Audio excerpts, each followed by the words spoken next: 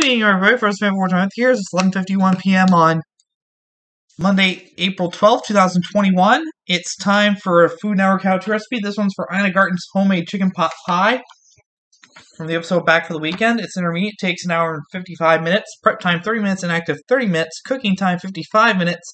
Makes 4 individual pot pies. You need 3 whole 6 split chicken breasts, bone-in skin on, 3 tablespoons olive oil, some kosher salt, grocery brown black pepper, 5 cups of chicken stock. Of course, you want to use homemade, but you can use the one in the can or box if you want to.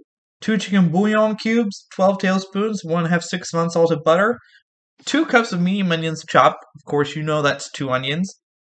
3/4 cup of all-purpose flour, 1/4 cup of heavy cream, 2 cups of medium diced carrots blanched for just 2 minutes, and 1 ounce package frozen peas. That's 2 cups, in case you're wondering. 1/2 cups of frozen small whole onions. That's the baby pearl onions, you know.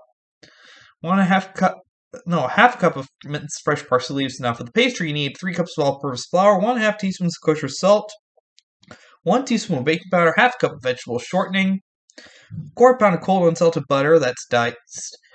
1/2 cup to 2/3 cup of ice water. 1 egg beaten with 1 tablespoon of water for that egg wash. Flaked sea salt and cracked black pepper. Now, to make it, you preheat the oven to 350 degrees. Place the chicken breasts on a baking sheet and rub them with olive oil.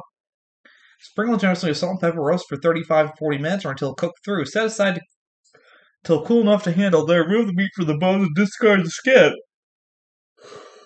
Cut the chicken into a large dice. You'll have 4 to 6 cups of cubed chicken, which is exactly what you need. In a small saucepan, heat the chicken stock and dissolve the bouillon cubes in the stock in a large pot or Dutch oven. Melt the butter and saute the onions over medium-low heat for 10 to 15 minutes until translucent. Add the flour and cook over low heat, stirring constantly. That's for another 2 minutes. Then add the hot chicken stock to the sauce. Simmer over low heat for 1 more minute, stirring until thick. Then you add 2 teaspoons of salt, 1/2 teaspoon of pepper, and heavy cream. Add the cubed chicken, carrots, peas, and onions, and parsley. You mix it well. Now for the pastry, you mix flour, salt, and baking powder in a bowl of a food processor fitted with a metal blade. Add the shortening and butter and mix quickly with your fingers until each piece is coated with the flour. You pulse it 10 times or until the fat is the size of peas. Just like that, right? With the water running, you add the ice water. Process only enough just to moisten the dough and have it come together. Dump the dough out into a flour board, knead it quickly into a ball. Wrap the dough in plastic and allow it to rest in the refrigerator for 30 minutes. Preheat the oven to 375 degrees. Divide the filling equally among 4 oven-proof bowls. Divide the dough into quarters and roll each piece into an 8-inch circle. Brush the outside edges of each bowl with the egg wash. Then place the dough on top. Trim the circle to 1/2 inch larger than the top of the bowl. You crimp the dough to fold over the side, pressing it to make it stick. Brush the dough with the egg wash and make 3 slits in the top. Sprinkle with sea salt and cracked pepper. Place on a baking sheet and bake for about an hour or until the top is golden brown and the filling is bubbling hot.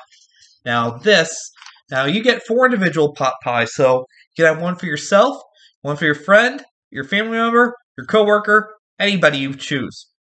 And with this chicken pot pie recipe, you'll be savoring comfort any time, any season, any day of or any night of the week. It's a real good chicken pot pie recipe. So come across this recipe on foodnetwork.com and give this one a try, and you'll agree it's the best chicken pot pie you've ever tasted. I got another recipe coming up. It's going to be another Garten recipe. I'll show you what it's going to be right after this, so don't go away.